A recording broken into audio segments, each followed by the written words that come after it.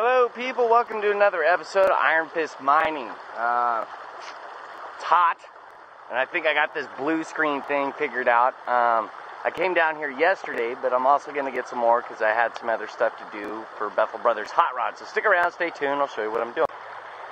So yesterday when I was digging, I dug in and cleaned out my stuff. I even made a better little gigamabob here. But what I noticed is, if I don't fall in here, off the side of this little waterfall in the back in here, I found a lot of gold. So I'm going to check that stuff out some more too, along with some more of this junk. See what I come up with.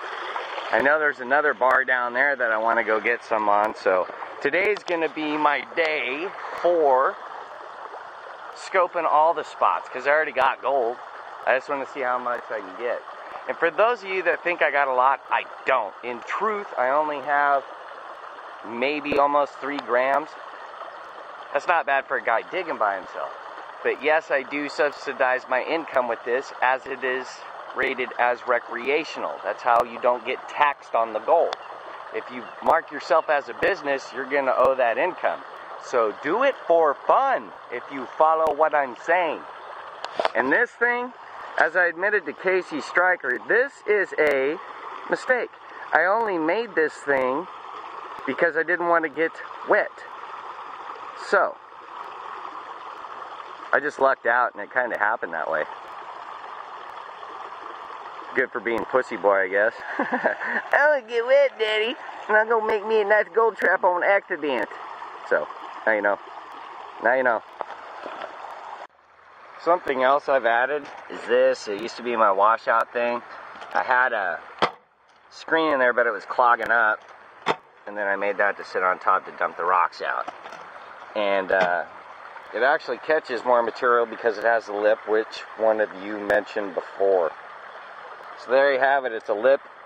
No spilly. It cleans rocks really good. It's a little slower than the other one because the stuff doesn't run off, but it works.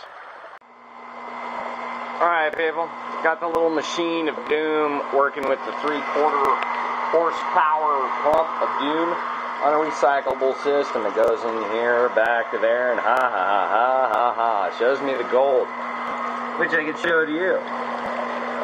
There's some right there. There's some more over in this neck of the woods.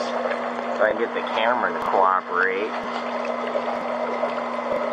To answer somebody else's question too, another way I make money besides this way is I signed up for Google AdSense. So every time you watch this video, I make 2 cents.